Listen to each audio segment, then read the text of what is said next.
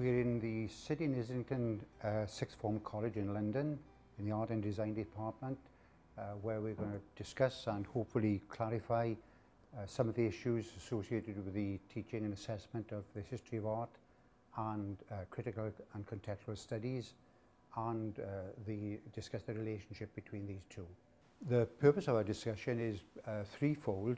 First of all, is to help teachers and lecturers who've been previously delivering the history of art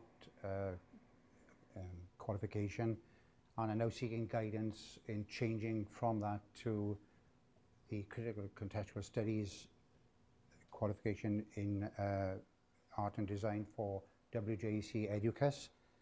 The second purpose is to raise awareness about CCS qualifications for teachers who are considering adding this to the options they presently offer in art and design within their departments. And then finally, it's to raise the standard and also broaden the range of responses to the assessment objective 1, which we call contextual understanding, and this applies to art and design qualifications across all titles. My name is Ivan Davis. I'm Chair of Examiners for WJC Educus, GCSE, AS and A-Level Art and Design, and I'm going to ask my colleagues to introduce themselves. I'm Mary Bradbury, WJC Educus Art and Design Subject Officer, and I'm responsible for assessments in GCSE, AS, A-Level and Foundation. And I'm Jane Thurley. I'm the subject leader for Critical and Contextual Studies at City in Islington Sixth Form in London.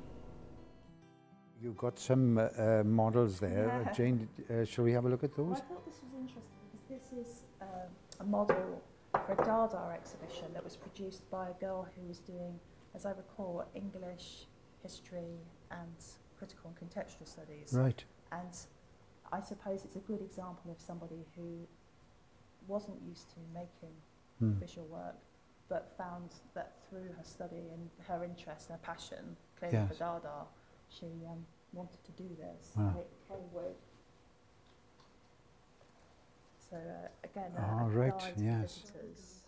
Yes. And then she wrote a 3,000-word illustrated essay to go with it as well. So Jane, in your view, what are the main differences between history of art and critical contextual studies?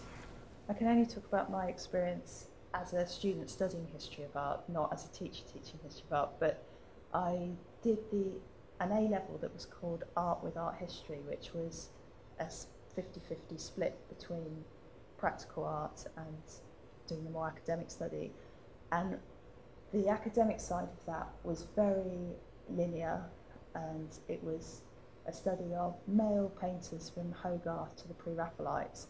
And we loved it, and we got an awful lot out of it, but we weren't encouraged to debate or to challenge the sort of the authoritative view on these artists. We were being taught to be connoisseurs of these artists, I think, really, and any comments that we might have had about them, I think, was seen as us kind of being a bit rebellious or deviating from this set script. So I think one of the aspects of my teaching I've always been very keen to encourage is that students can have a voice, because I felt that was slightly denied us, and I do think that's a way that teenagers can really engage with history of art. They understand the same issues. We're all humans, and the artists are responding to human issues, so they have an opinion that is worth hearing on these artworks. I think this is a good time perhaps to narrow the focus of our discussion a little, and Jane, perhaps you'd be good enough to take us through some of the work of your CCS students. This is current work by our Year 12, or one of our Year 12 students. So all our students are working in small sketchbooks, and most of their written work is taking place in sketchbooks, and they're doing some drawing, particularly if they're fine art students, and they're taking their own photographs and analysing images. So the kinds of work that students may have produced in essay form, they're now producing in sketchbook form. This student has done a project We began with a project on autobiography or biography within portraiture, and students were able to choose a kind of category of portraiture, and within that choose an artist who fitted with that category. And students were all given the option to produce a concertina book in which they analysed their portraits in more detail. So straight from the beginning of the course, we wanted to give students autonomy over the kinds of outcomes they were producing. So this is one of the concertina books. So this is a nice example by a girl who draws and writes, who writes well.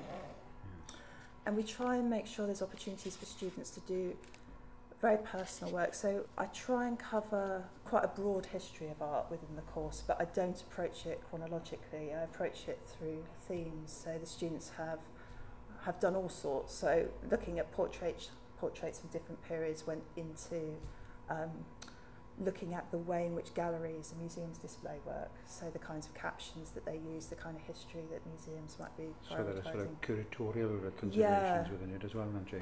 And then the outcome from that, instead of getting students to produce essays, which I might have done in the past, analysing the way in which a museum had displayed a particular object, following a trip to Tate, where they did some kind of primary research into the display of objects, the students got to present an object within the college building and then write a questionnaire. Anywhere within the building? Or? Anywhere within the building. And they could choose the method of display. So we've got plinths, which you can see dotted around, and they could suspend work, they could put work on the floor, and they chose the caption that they wanted to use to promote this object, and they then questioned visitors, asking for their feedback. Did they actually have a list of questions that they should be addressing, or did you structure it in that sort of way? It was structured. They got to explore one floor of the new Tate building, and then choose one artwork which they liked in particular, but instead of analysing the work, they were really looking at its proximity to another piece of work. So we revisited an interview which we'd looked at with with Tracy Emin, talking about the display of her bed next to Francis Bacon's portraits, and how Tracy Emin talked about that relationship, drawing out certain elements in her work. And so when we went to Tate, that's what their focus was thinking about, the kinds of meanings that museums foster.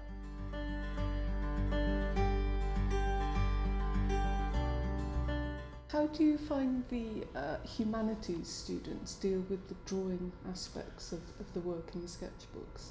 They can be quite open to it. I don't have any students who are particularly reluctant to draw. I have had students I know I've taught in the past who wouldn't have wanted to at all. And I remember talking to Ivan very early on, and you said that a drawing it's not about producing a beautiful drawing, it's about producing a drawing that tells the viewer something, and it's informative, and it's analytical in some way. And I've explained that to the students, and I think they understand that. We actually began the course looking at Hogarth's portrait of a painter and his pug, and students then were able to produce their own self-portraits where they thought about objects that defined them. So we had this kind of strong autobiographical element going right from the beginning of the course.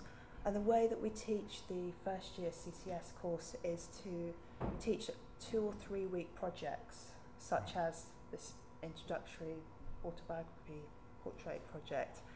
And then students have the option to go back to one of these projects and develop it in much more detail in year 13. And the students are aware of this right from the beginning of the course. So that's a fundamentally different approach than the traditional history of art I think so. Course. If students develop this in year 13, there's such a body of writing and academic study relating to this that it would make a project that would easily sustain them for that second year. Do they take up careers? Do they go on to higher education in other places?